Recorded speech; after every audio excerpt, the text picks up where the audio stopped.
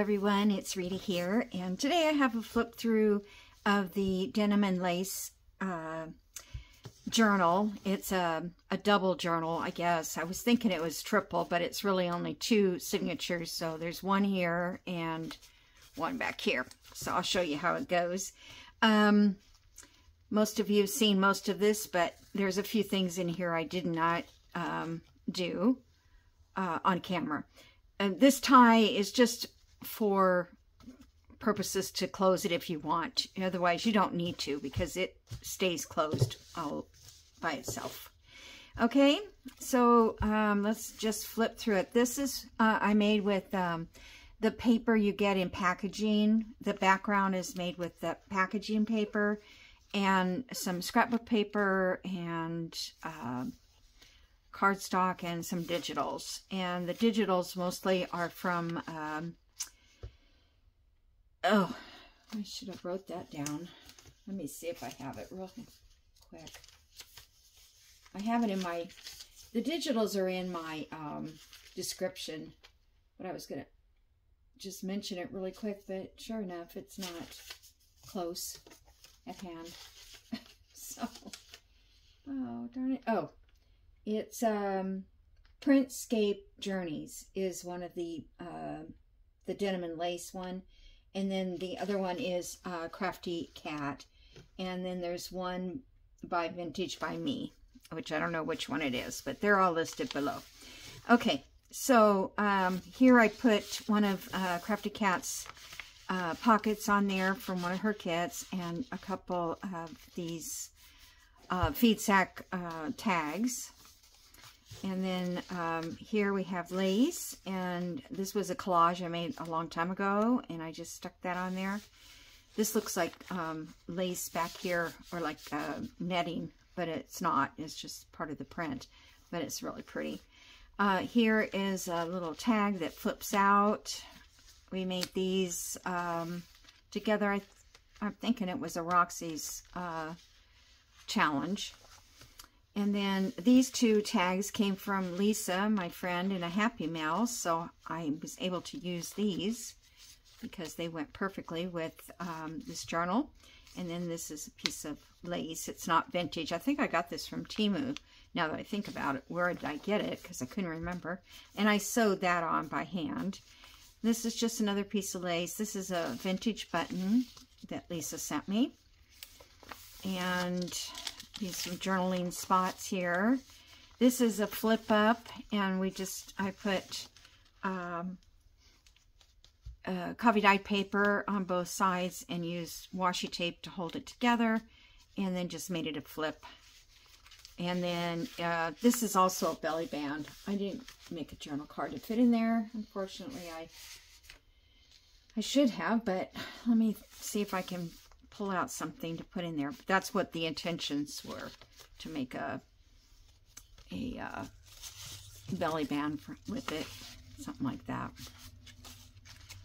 Okay, and then here's another pocket here with the Tim Holtz design on it. And journaling here. Here's another belly band from Book Pages, and this was from a collage that I had left over. And then this is collaged paper. We use fabric in this. This is the center of the first signature. I tied this bow in there. And you can take that bow out. I think you can just untie it. But yeah, I thought it was pretty. And you can ride around in this area if you'd like. It's a little tuck here, and I put a postcard in that I backed with cardstock and inked and sewed around. And then there's one on this side too. Same thing. And then this is our ruffles made out of pattern paper. They're kind of like flat now, but it's okay. I still like the texture of them. More journaling space here. You could put some piece of paper that you might have, or a photograph or something like that on that page. Another page for journaling on. here we have another kind of envelope pocket with a tag on that. These have like a background tag area too. You can put something smaller in the, because they're not totally glued down. And then journaling space here, little journal spot there.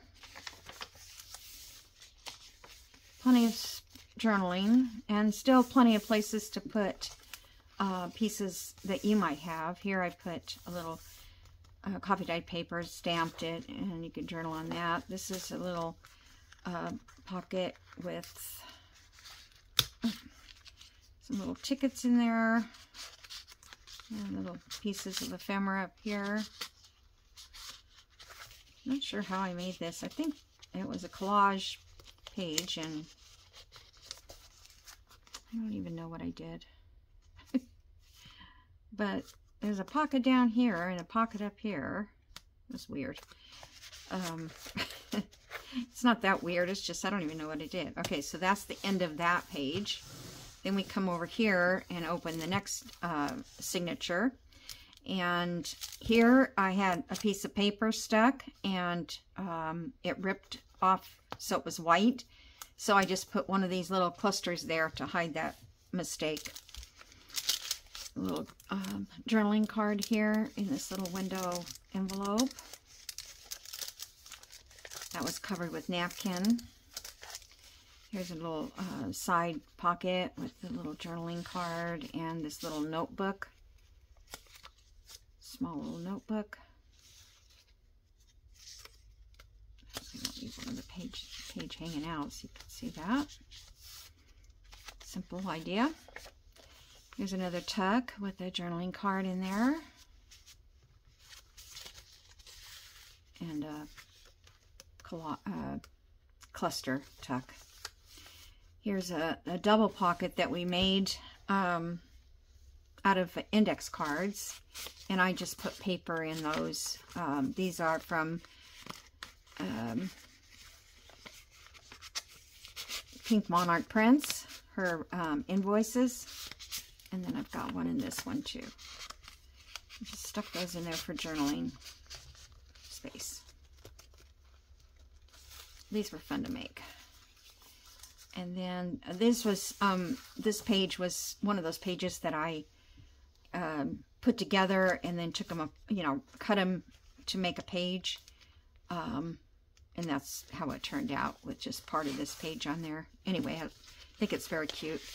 And then this was a cute one that we made with the envelopes. And I have a couple of cards in there from Tim Holtz. And it just folds up like that and comes down.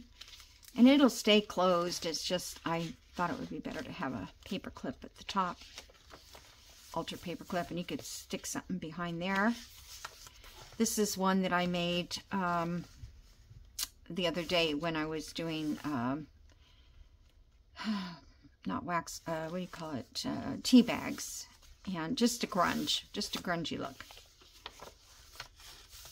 And here's a little pocket with another pocket, but there's nothing in it, it's just for journaling. But I thought it was a cute idea. More journaling spot.